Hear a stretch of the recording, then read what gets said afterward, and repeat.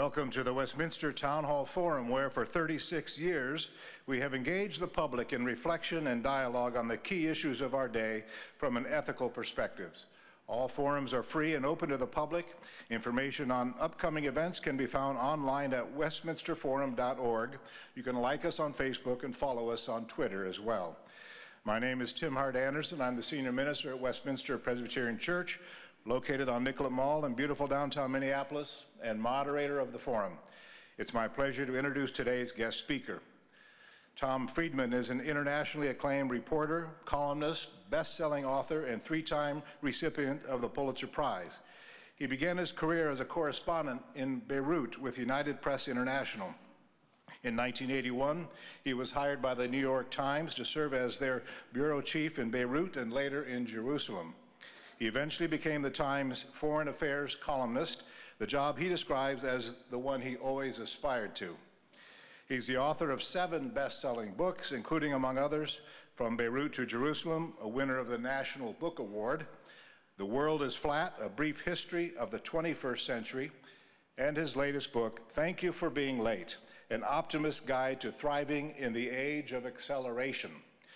Born in Minneapolis and raised in St. Louis Park, he graduated from Brandeis University with a degree in Mediterranean Studies and later earned a master's degree in Middle Eastern Studies at Oxford University.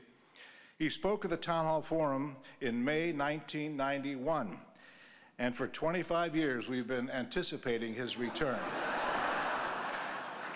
Ladies and gentlemen, please join me in welcoming back to the Westminster Town Hall Forum, Tom Friedman. Thank you very much.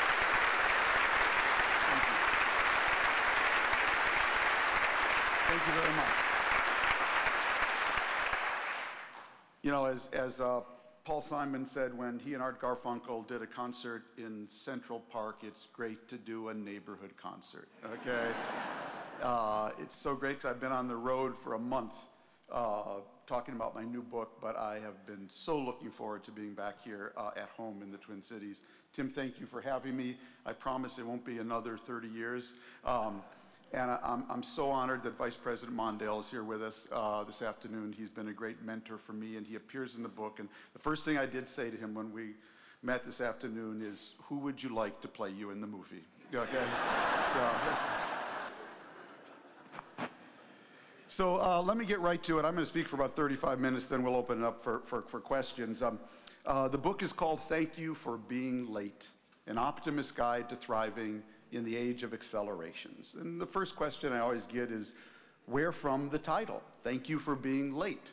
And it actually comes from meeting people in Washington, D.C. for breakfast over the years. It's where I live now. Whenever people ask me where I live, I say, well, it's a complicated question. I live in Washington, D.C., but I am from Minnesota. So honor that distinction. It's, but I meet people for breakfast. I don't like wasting business breakfast by eating alone, so I like to meet people downtown before work. And over the years, people would come 10, 15 minutes late. Some days they'd say, Tom, I'm really sorry. This is the weather, the traffic, the subway. The dog ate my homework. And everybody had a different excuse. And about 3 years ago, a friend of mine, Peter Corcel, met me downtown. He was late and started in with the whole thing. And I just spontaneously said to him, actually, Peter, thank you for being late. Because you were late, I've been eavesdropping on their conversation. Fascinating. I've been people watching the lobby. Fantastic. And most importantly, I just connected 2 ideas I've been struggling with for a month.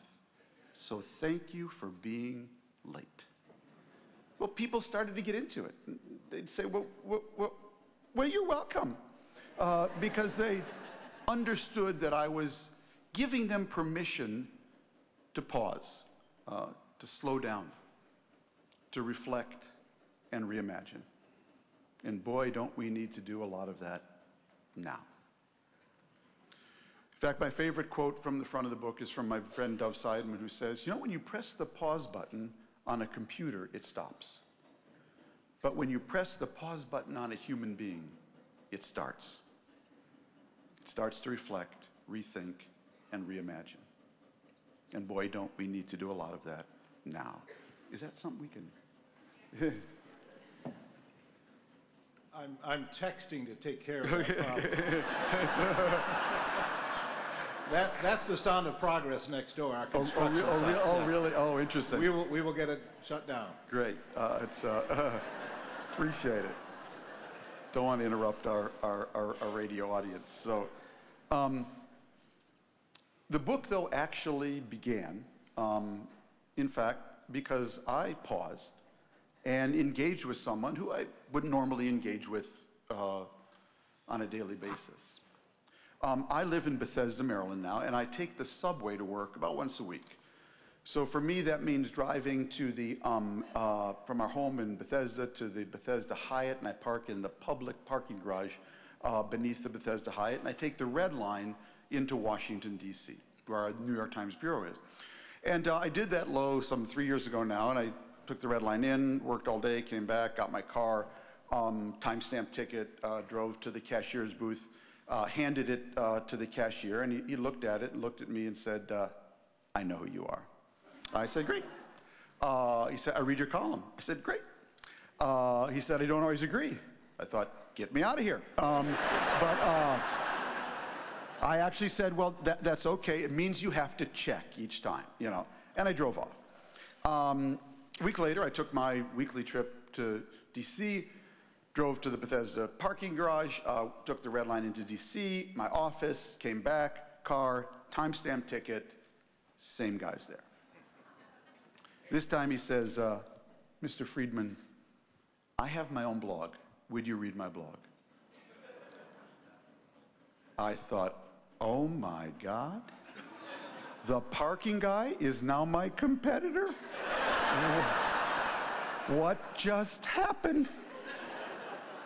But I said, look, write it down for me and I'll look it up. So he wrote it down on a little piece of receipt paper, odenambi.com.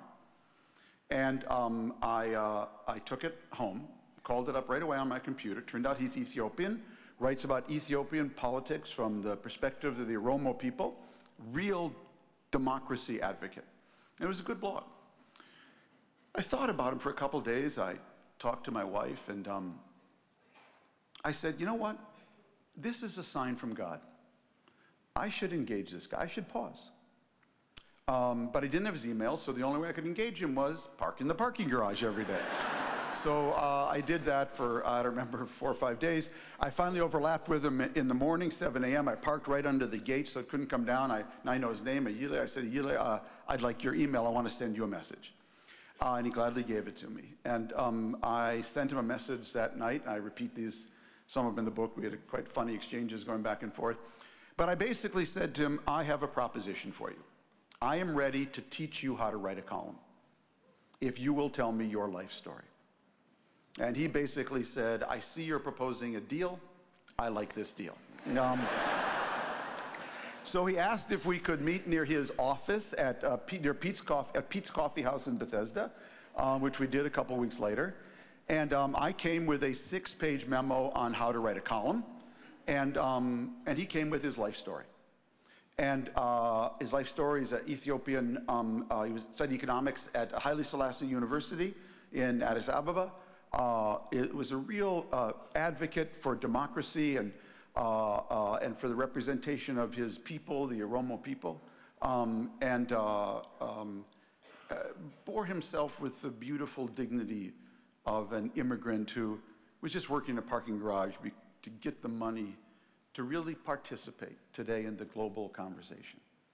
And I was very taken by him and his story. He's basically here as a political exile because the current authoritarian regime in Ethiopia didn't really appreciate his blog. I then gave him a 6-page memo, as I said, on how to write a column. And I thought about some of this before, but I'd never put it together this way until we met.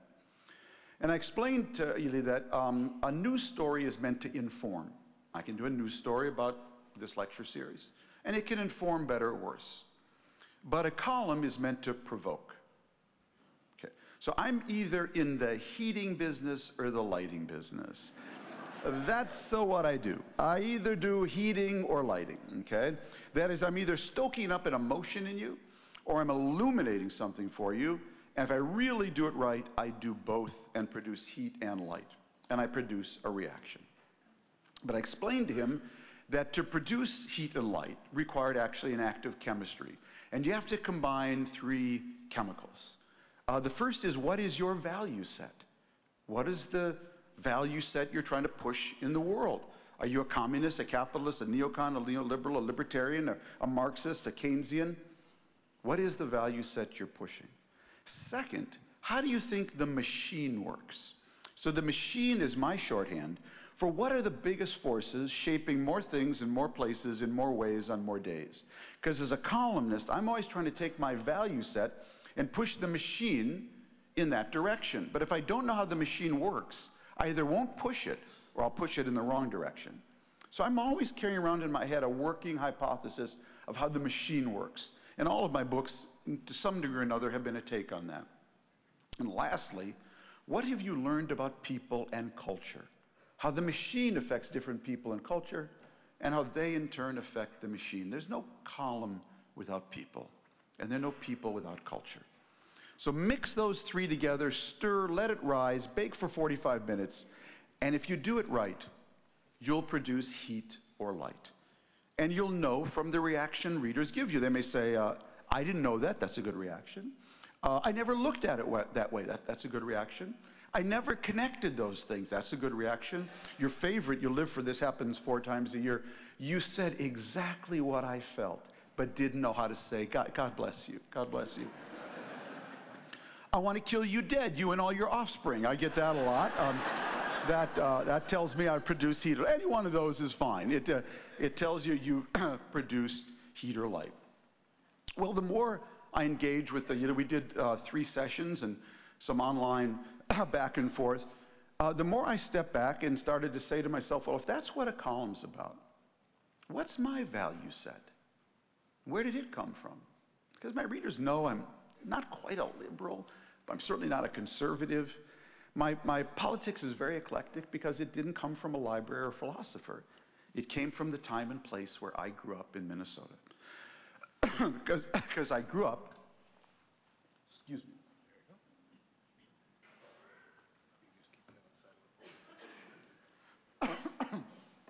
Because I grew up in a time and place where politics worked. And I have carried that with me for the rest of my life. And that's why I am the can't we all just sit down and work this out columnist for the New York Times. Where do my politics come from? How do I think the machine works today?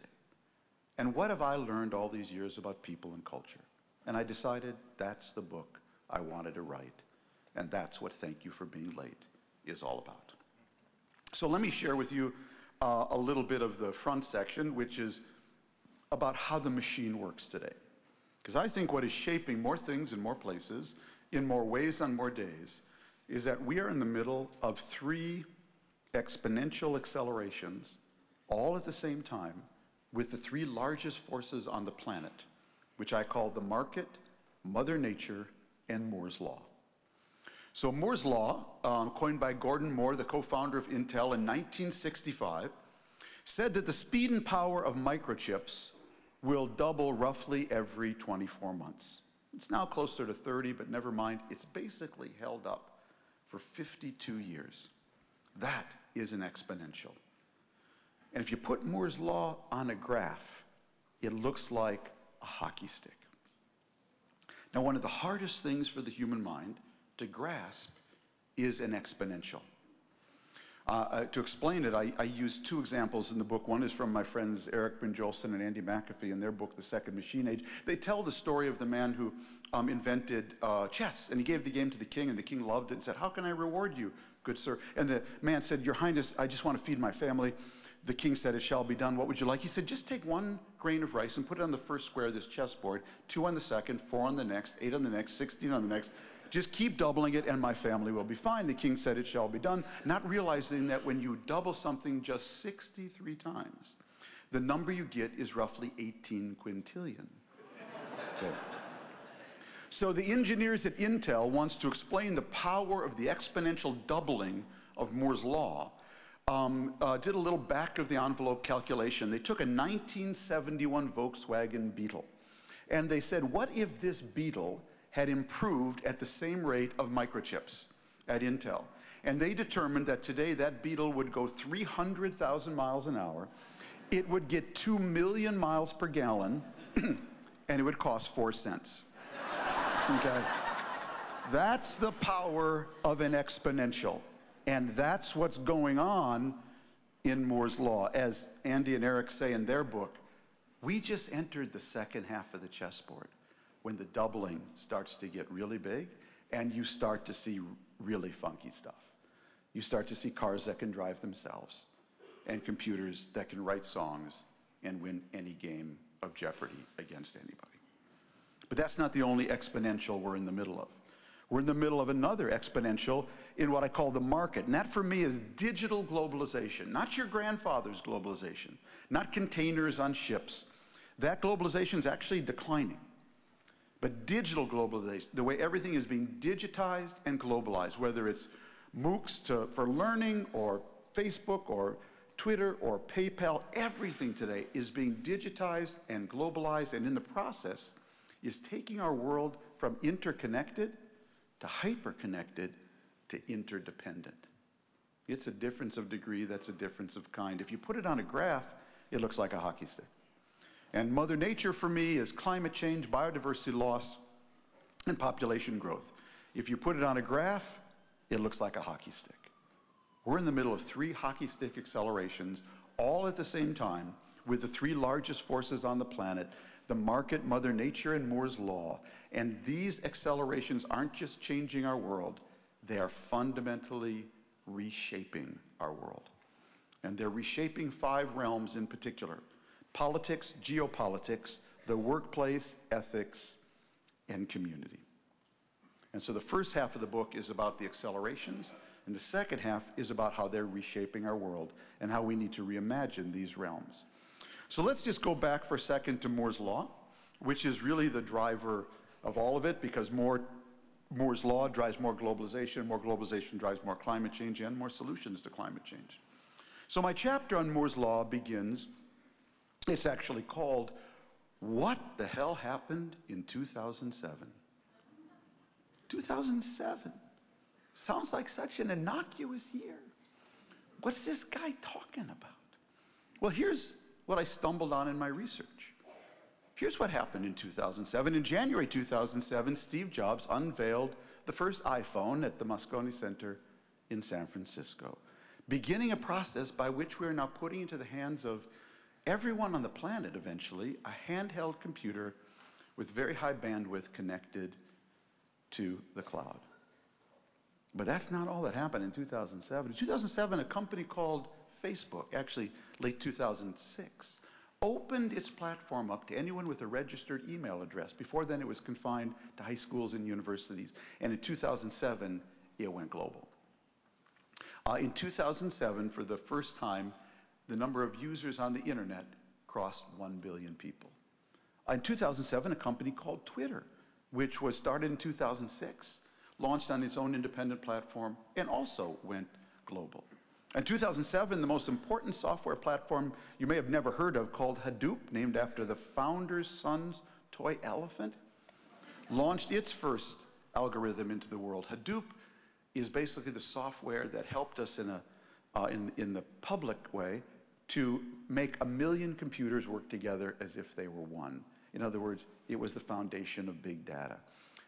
Google really pioneered it all, but as Doug Cutting, the founder of Hadoop, said to me when I interviewed him, Google lives in the future and sends us letters back home.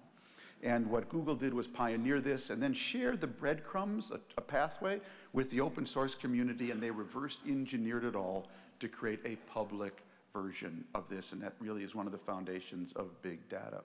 In 2007, a company called GitHub, now the world's biggest open source repository of software, used by every major company in the world now, also opened its doors.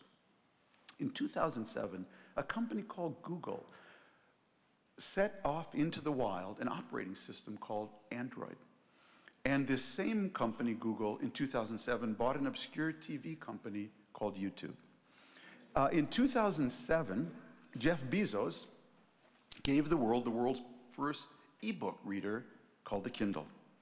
In 2007, a company called IBM launched the world's first cognitive computer called Watson.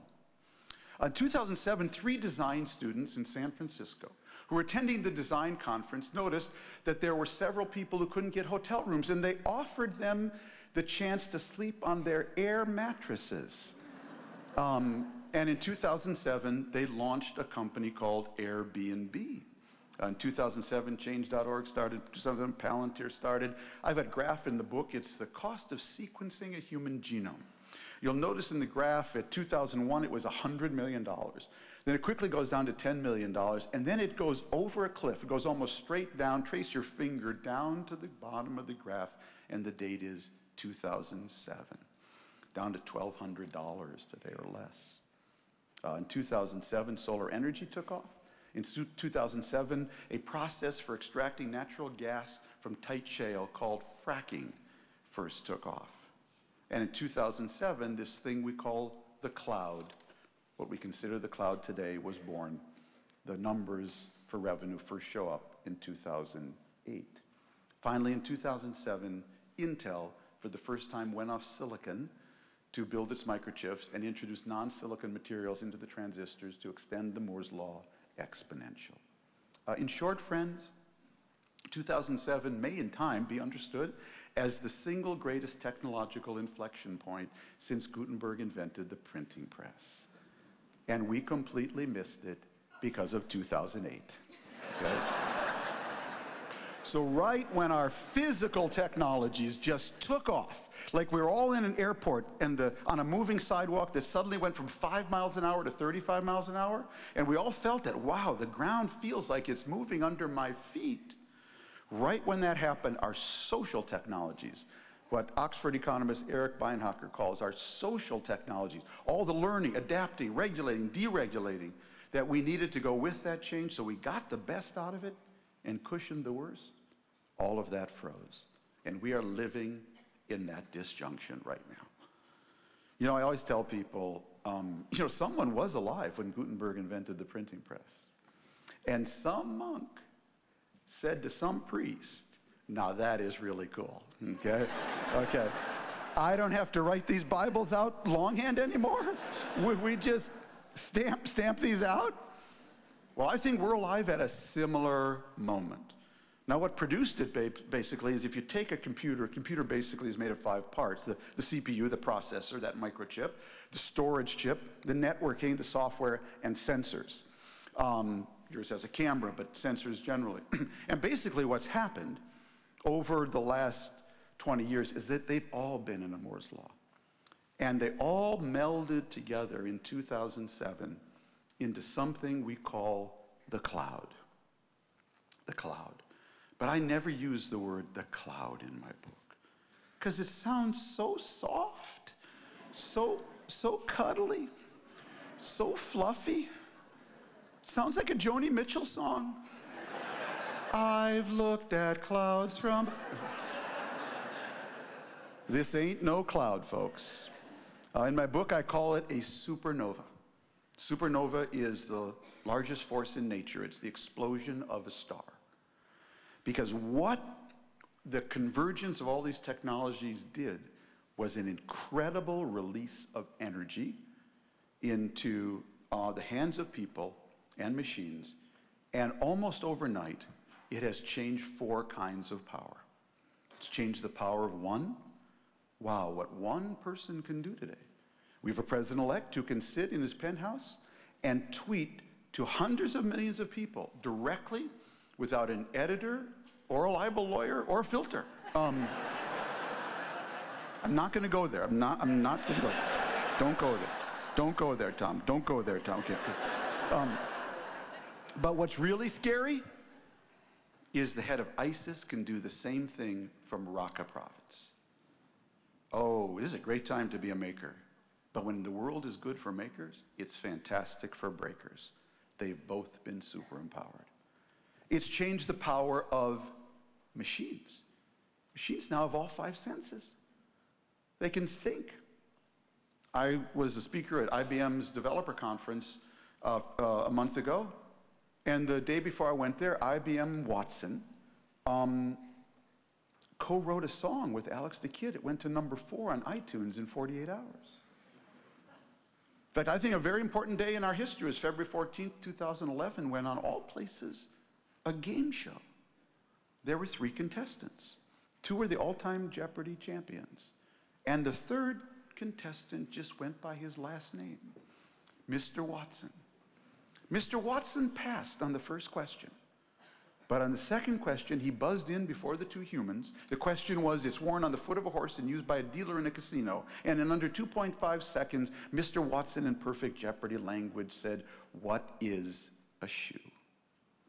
What is a shoe? And for the first time, a computer figured out a pun faster than 2 human beings. Oh, the world has not been the same since. It's changed the power of flows. Ideas now flow, and ideas change and melt away faster than we've ever seen. 5 years ago, Barack Obama said marriage was between a man and a woman. Today, blessedly so, he says marriage is between any 2 human beings who love each other.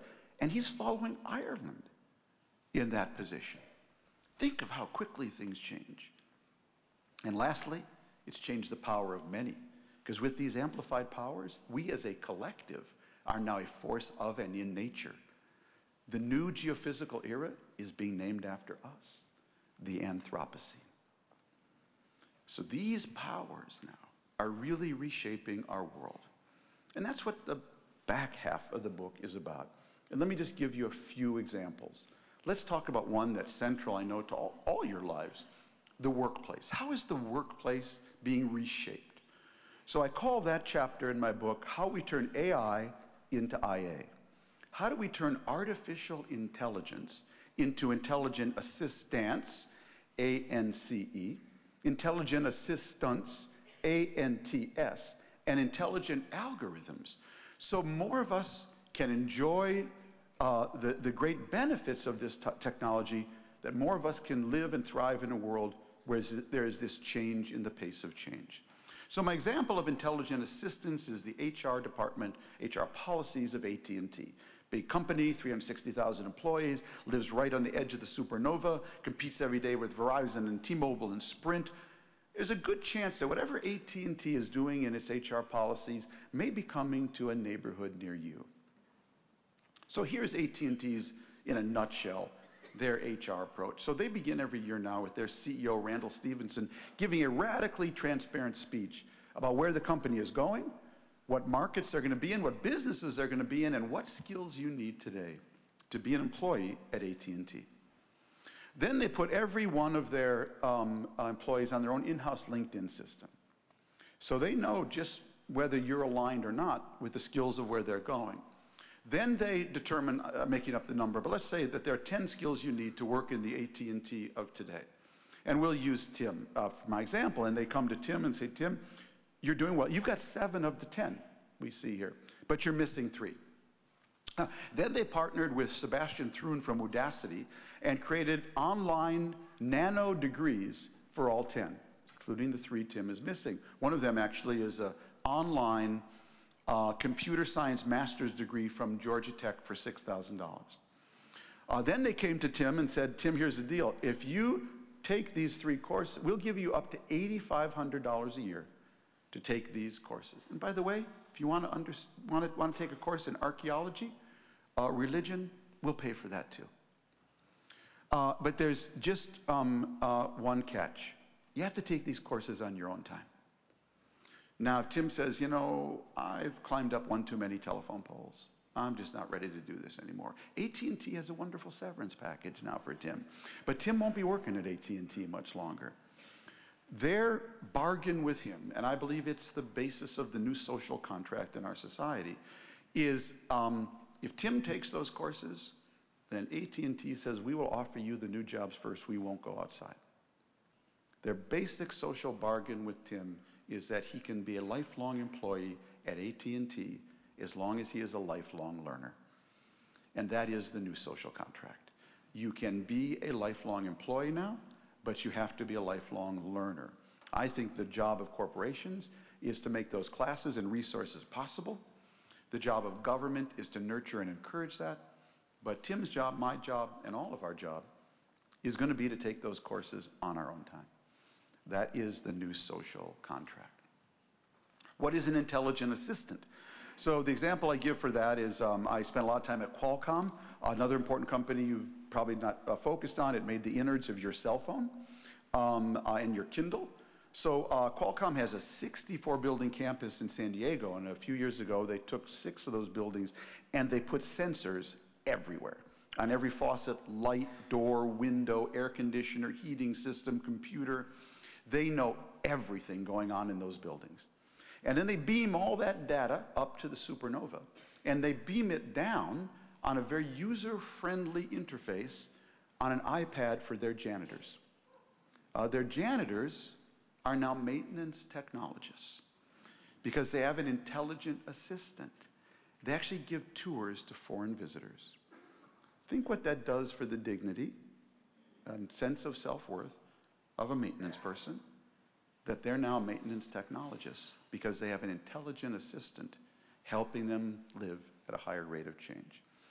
My example of intelligent algorithms is the partnership between Khan Academy and the College Board, the people who administer the PSATs and the SAT exams. If you're a neurotic, urban parent like myself and my wife, when our kids were in 11th grade and had to take the PSAT, we went out and hired a tutor. We paid them $200 a shot to goose our daughter's English and math scores on the SAT. Don't worry, I know you did it too. It's okay. A completely rigged game. Because if you come from a neighborhood or family that you don't even know this is possible, let alone have the resources for it, you're really behind. A completely rigged game. 3 years ago, the College Board and Khan Academy partnered to create free online PSAT and SAT prep. The way it works is Tim takes his PSAT exam in 11th grade, gets the results back from Khan Academy, and says, Tim, you did really nicely here. You did really nicely. But you do have a problem with fractions and right angles. It then takes Tim to a practice site just devoted to fractions and right angles. Exactly his weakness. Doesn't waste time on all the stuff he's already mastered. If Tim does well there, it takes him to another site and says, Tim, have you actually thought of taking AP Math? Well, it happens, no one in Tim's immediate family or surroundings ever took AP Math. He didn't even know there was AP Math. Now he says, I could take AP Math. If he does well, it takes him to another site for over 180 college scholarships and another site where volunteers from the Boys and Girls Clubs of America are volunteering to coach these kids. It's an intelligent algorithm that last year, 2 million American kids availed themselves of for free SAT prep. Now, I'm willing to bet you didn't know about any of these things. Because if you followed our last election, you would have no idea this kind of social entrepreneurship is going on in the pipeline of education to work. Bernie Sanders' big idea was to take down the banks, take them apart. Donald Trump's big idea was to take apart Hillary Clinton. And Hillary Clinton's big idea was to direct you to her website, okay? But the fact is there is massive social entrepreneurship going on inside companies and outside companies. I'm just giving you a fraction of the examples I cite in this chapter of the book. And it's incredibly exciting, but you would never know it. So let me share with you my chapter on politics, how politics is being reshaped by the age of acceleration. So my argument is that I think we're not in the middle of just one climate change. I think we're in the middle of 3 climate changes at once. We're in the middle of the change of the climate. We're in the middle of the change of the climate of globalization. And we're in the middle of the change of the climate of technology. Technology is going from flat to fast. Globalization is going from hyper-connected to interdependent. And climate is going from later to now, because later will be too late. So we are in the middle of 3 giant climate changes at once. So I sat back and I said to myself, what do you want when the climate changes? Well, you want 2 things. You want resilience. You need to be able to take a blow because you get really disruptive events. But you also want propulsion. You want to be able to move ahead. You want to just be curled up in a ball. So then I thought, well, who do I interview about how you build resilience and propulsion when the climate changes? Then I realized I knew this woman. She's 3.8 billion years old, and her name's Mother Nature, and she dealt with more climate changes than anybody. So I called her up and invited her for an interview. I sat her down, and I said, Mother Nature, tell me, what are your strategies for building resilience when the climate changes? And she said, well, first of all, Tom, you have to understand, everything I do unconsciously. But here is what I do. First of all, I'm incredibly adaptive through natural selection, in a brutal way. But I'm incredibly adaptive. In my world, only the adaptive survive. Second, she said, I love pluralism and diversity. Oh my goodness, my most diverse ecosystems are my most resilient. I like to try 20 different species, see who wins. I love pluralism and diversity. A third, she says, I'm very sustainable, in a very circular way. Everything is food. Eat food, poop seed, eat food, poop seed. I'm very sustainable. Fourth, she said, I'm incredibly entrepreneurial. Wherever I see a blank space in nature, I fill it with a plant or animal perfectly adapted to that niche. I'm incredibly entrepreneurial. Fifth, she said, I'm incredibly heterodox. I think things should co-evolve. I'm very hybrid in my thinking. I put the right bees with the right flowers, the right trees with the right soils. There's nothing dogmatic in my world. Lastly, she said, I do believe in the laws of bankruptcy.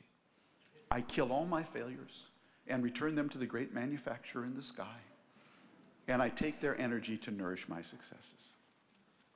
My argument is that in the age of acceleration, the companies, the countries, the communities, the political parties that most closely mirror Mother Nature's strategies for producing resilience and propulsion when the climate changes are the ones that will thrive in this era.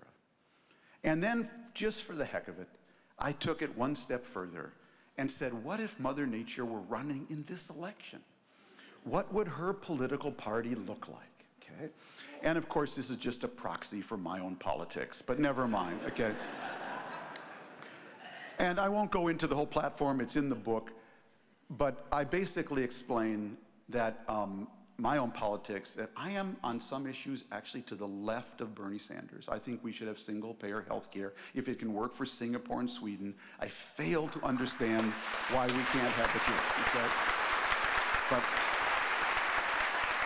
But at the same time, at the very same time, I am to the right of the Wall Street Journal editorial page, because I believe we should abolish all corporate taxes and replace them with a carbon tax, a tax on sugar, a tax on bullets, and a small financial transaction tax, okay?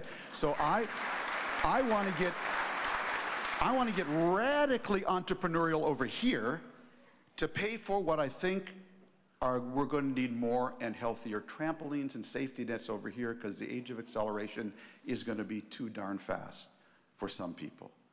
Now, unfortunately, in our system, if you're for radical entrepreneurship, you're against safety nets. And if you're against safety nets, you're against radical entrepreneurship. What would Mother Nature say? That's really stupid. These two things should co-evolve. They should co-evolve in the age of acceleration. And I do believe we are in a process of all our political parties blowing up right now, because they were all designed here, Europe, and elsewhere. They were all designed for the New Deal, the Industrial Revolution, the early IT revolution, and civil rights, both racial and gender. And I believe what a political party has to be designed around in the future is how you respond to these three accelerations, how you get the most out of them and cushion the worst for the most people. And that's what the chapter is about. Let me conclude with talking about the chapter on ethics, since we're here in this lovely church. The chapter is called, Is God in Cyberspace? Excuse me. Best question I ever got on book tour. I'm positive it was Portland, Oregon. In 1999, I'm selling Lexus in the olive tree. Man stands up in the balcony and says, Mr. Friedman, I have a question. Is God in cyberspace? I said, I have no idea. I've never been asked that question before. Is God in cyberspace? So I got home and I called my spiritual teacher, Tzvi Mark. He's a wonderful rabbi I met at the Hartman Institute in Jerusalem when I was the New York Times correspondent there. He now lives in Amsterdam. He's a great Talmudic scholar, married to a Dutch priest, very interesting guy. And I called him in Amsterdam, tracked him down. I said, Tzvi, I got a question I've never had before. Is God in cyberspace? What should I have said? And he said, well, Tom, in our faith tradition, we have two concepts of the Almighty. One is the Almighty is Almighty. He smites evil and rewards good. That's the biblical concept. And if that's your view of God, he sure isn't in cyberspace, which is full of pornography, gambling, cheating, lying, prevarication, and we now know fake news, okay? But he said, fortunately, we have a post-biblical view of God. And the post-biblical view of God says God manifests himself by how we behave. If we want God to be in cyberspace, we have to bring him there by how we behave there. That's the only way God is going to get there. Well, I wrote all that up, put it into the paperback edition of Lexus and the Olive Tree where nobody saw it, and I basically tucked it away for 20 years. Well, I started working on this book, and suddenly I found myself meeting with audiences and retelling that story. And I finally sat myself down and said, why are you retelling that story? And it immediately became obvious to me, because since I wrote that book in 1999, everything has moved to cyberspace. It's now where we find a date, where we meet a spouse, where we encounter our friends and family. It's where we educate, do commerce, and govern. But what does that mean? It means our lives have migrated to a realm where we're all connected, but nobody's in charge. And boy, didn't we learn that in this election. Fake news, the hacking of our democracy. We're all connected there, but nobody was in charge. No red lights, no great houses of worship. This is going to be a real problem. So I thought about, where are we right now? In this age of accelerations, we're actually standing at a moral intersection we have never stood at before as a human species. In 1945, we entered a world where one country could kill all of us post-Hiroshima. If it had to be one country, I'm glad it was America. I think we're entering a world where one person can kill all of us, and all of us could actually fix everything. This age of acceleration and the amplification of powers it is fostering is creating a world where one of us could kill all of us, and all of us could actually feed, house, clothe, and educate every person on the planet if we put our minds to it. We have never lived in such a world where one of us could kill all of us and all of us could fix everything. What does it mean? What does it mean, Tim? It means we have never been more godlike as a species. And if we are going to be more godlike, we all better embrace the golden rule, or whatever version your faith has. Do unto others as you wish them to do unto you, because we now live in a world where more people can do unto us farther away and faster, including hack our election, than ever before. And we live in a world where we can do unto others faster than ever. Everybody needs to embrace the golden rule. Oh, I know what you're thinking. Because I actually gave this part of my talk as the commencement address at Olin College of Engineering last spring. And I said to the parents, I know what you're thinking. You paid $200 grand so your kid could get an engineering degree. And there's a knucklehead commencement speaker who's promoting the golden rule. Is there anything more naive? And I am here to tell you that in the age of acceleration, naivete is the new realism. Because I'll tell you what's really naive. Thinking we're going to be just fine if we don't scale the golden rule in a world where individuals are this super empowered and we are this interdependent. And that's, friends, what brought me back to Minnesota. Because where does the golden rule come from? I think it comes from two places. It comes from strong families and healthy communities. That's where you learn to do unto others as you wish them to do unto you. I'm not an expert on strong families. I hope I've built one, but I would never presume to lecture anyone on that. But what I said to the readers of this book, I am kind of an expert on healthy communities because I grew up in one, St. Louis Park. And that sets up the last two chapters of the book, which are about St. Louis Park 40 years ago and St. Louis Park today. So I basically explained to the readers that the Jews in Minnesota basically all lived on the north side with African Americans in the 30s and 40s. That's where my parents were born and raised and went to school. In the Minneapolis, unfortunately, was the capital of anti-Semitism in the 40s until some really important political leaders stood up, like Hubert Humphrey and Walter Mondale, and turned that tide. My parents couldn't join AAA in the 50s. In the mid-50s, all the Jews basically move out of North Minneapolis en masse in 3 years. And they all moved to one suburb that had the housing stock and didn't have restricted covenants. They all moved to St. Louis Park. So if you can imagine this suburb, this little town, which was 100% basically Protestant, Catholic, Scandinavian, and Northern European, overnight becomes 20% Jewish, 80% Protestant, Catholic, Scandinavian. If Sweden and Israel had a baby, it would be St. Louis Park, okay? So, and what you get in this crazy chemical reaction between these neurotic Jews and these incredibly decent, pluralistic Scandinavians and Northern Europeans, you get this incredible explosion. And so I went to, and I tell the story of living in the same neighborhood or growing up or going to the same Hebrew school or the whole public school system with the Coen brothers, Al Franken, Norm Ornstein, Michael Sandel, Sharon Isbin, the guitarist, Mark Tressman, the football coach. He was our high school quarterback. The Coen, I said them, Dan Wilson, who wrote Someone Like You with Adele, Peggy Ornstein, Alan Wiseman, who wrote The World Without Us. Adam, it was an explosion of just creativity in this little, it's not a neighborhood in the Upper West Side of New York. This is a one high school town. And we were all the beneficiaries of incredible leaders of all faiths who decided they want to build a community of inclusion and pluralism. They were amazing, amazing leaders. You don't know their names, but their names are in my book. Because whenever people ask me, St. Louis Park, what was the deal there? Was there a moat around it? Was there a drawbridge? Was there a wall?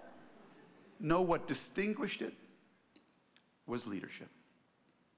And a million acts of generous leadership. That's my conclusion. So I come back 40 years later to my same high school, and this is the last chapter. I left St. Louis Park to discover the world in 1971, and I came back 40 years later and discovered the world had found St. Louis Park. Now my high school is 50% white Protestant Catholic, 10% Hispanic, 10% Jewish, and 30% Somali and African American. And I tell the story about how they're doing. And they're actually doing amazingly well. Oh, do they have problems and challenges? No question. But there's nothing like interviewing a young Somali girl and having her tell you about her first bat mitzvah party. Only in Minnesota, okay? How are they doing? They got a lot of challenges. By the way, I don't know how it's going to come out. And I also tell the story of the Northside Achievement Zone in Minneapolis and the Itasca group. Because what they all have in common is something that my teacher and friend Amory Lovins, a great physicist, taught me. Because whenever people ask Amory, are you an optimist or a pessimist? He says, I'm neither. Because they're just two different forms of fatalism. Everything's going to be great. Everything's going to be awful. What Amory says is, I believe in applied hope. I believe in applied hope. What I see in Minneapolis today with all its challenges, what I see in St. Louis Park today with all its challenges, and frankly, what I see in many communities around our country, are a lot of people applying hope. Don't know if it's going to get done, but I'm so impressed with the number of people who want to get caught trying. And that's the story I tell. For me, if you want to be an optimist about America, stand on your head, because the country looks so much better from the bottom up than from the top down, okay? Because everywhere I go, I see people in communities applying hope. And that's why I will conclude with my book's theme song. I won't sing it for you. My book has a theme song. I thought, could I buy this so when you open the book, it would play this song like a Hallmark card plays Happy Birthday. And the song is by Brandi Carlile. She's a wonderful country folk singer. And the main refrain is, the song is called, The Eye. And the main refrain is, I wrapped your love around me like a chain, but I never was afraid that it would die. You can dance in a hurricane, but only if you're standing in the eye. I believe the 3 accelerations I've charted, they're a hurricane. They are a hurricane. There are some people, some politicians in this country who want to build a wall against the hurricane. My argument is you need to build an eye. The eye is the healthy community, a place where everyone can feel connected, protected, and respected. It moves with the storm, draws energy from it, but is a platform of dynamic stability that moves forward with and in the wind. I believe the great struggle in American politics for the next 4 years is going to be between the wall people and the eye people. And my book is a manifesto for the eye people. Thank you very much. Thank you, Tom Friedman, from the Westminster Town Hall Forum.